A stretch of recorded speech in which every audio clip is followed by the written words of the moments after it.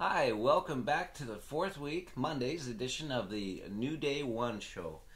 Our little 5 minute combination of an inspirational message and a snippet of one of my songs.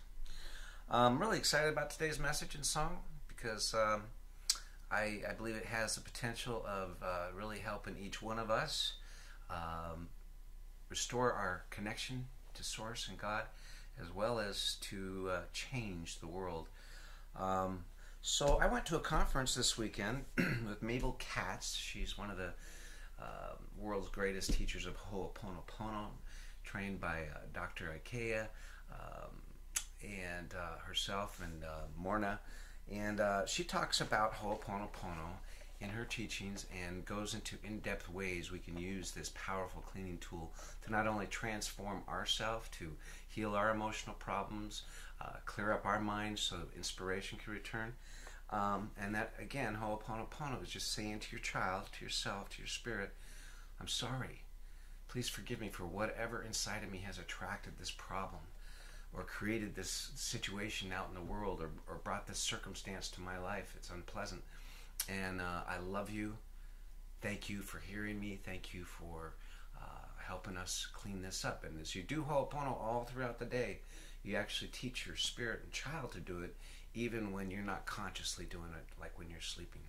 So what she basically talks about is that originally we were connected to God. We were a manifestation of God. We're His sons and daughters, and we had this direct connection. And as children, most of them still have that connection. In other words, they're continually looking for the next thing Spirit's going to lead them to do, and that inspiration flows all throughout the day. As we get older, our mind, the mother, begins to oppress the child and begins to put burdens on the child, problems and things to solve. I wish this was different. Look at all the pollution in the world. And truly, there are problems in the world. But I believe the problem is with you and me, and not just those bad people out there that are doing sex trading or being crooked in politics or whatever the problem is. So with Ho'oponopono, what we do is we basically give Mother a rest, and we acknowledge the importance of our child's connection to God. And so we clean, I'm sorry, please forgive me, I love you, thank you. And as we do that, we begin to restore the prayers from the Spirit, the child, up to God, and be able to hear and receive the energies and the answers from God. So it's a very powerful cleaning tool. I definitely wanted to touch on it again because there's just so much that we need to be doing right now to heal the world. I had an awakening about 20 years ago, and through meditation, learning silence, it sort of kind of cleared out the mother, and I was able to get direct connection and inspiration and revelation even from the Holy Spirit. And during that time, I realized that we are just upside down in the world, and probably always have been as societies and cultures. And there's probably a few exceptions to that in some of the indigenous peoples that are still alive today. They're very much one with the earth. They very much respect the life around them. They very much believe in keeping the unity of the tribe and the neighbors and the family. And so as I had this awakening and I realized that I am creating my own world with everything I believe, do, and say, and that whatever I'm putting out into the world, that actually has an energetic effect upon everyone and everything else. So when this insight comes to you and you realize the world is upside down, that we're here in America especially, all we think about is material gain, and so much to the point where our huge houses and fancy cars and electronics is literally just destroying the earth because we're sucking out all those precious metals and knocking down trees. Now they're burning trees for energy. So what can I do about the world and its horrible situation and its dire future? Because anybody that really looks at what we're doing to the earth, we know we're not loving her. We know we're not treating her kind. We're polluting her oceans. We're destroying our atmosphere. And we can't go on much longer. I believe that's why we're in the situation we're in.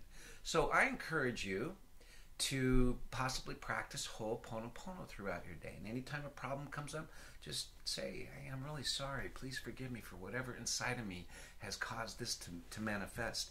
And And as you begin to practice that, hopefully, you will begin to sense the inspiration that will return to you because your connection gets clean.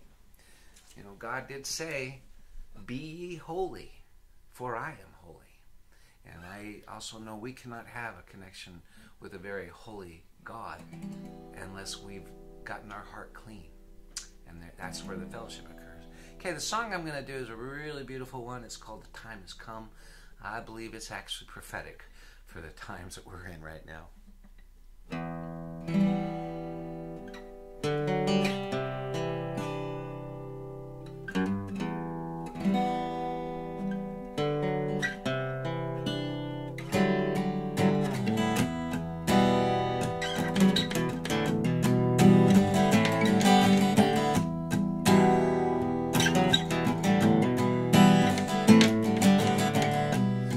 Not long ago, we knew the land, we knew each other.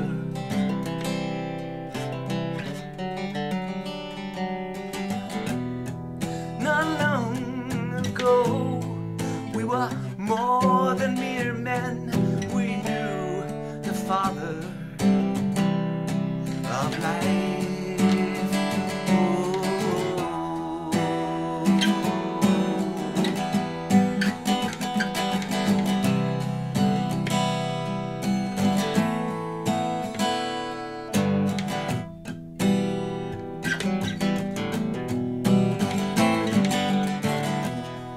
How long has it been since you tasted heaven? And now you see, all pardoned in love, now we can be.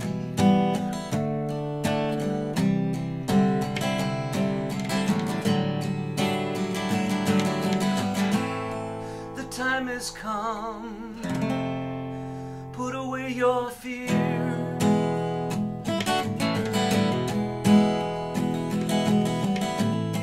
Yes, the time has come for the holy to appear right here. Oh,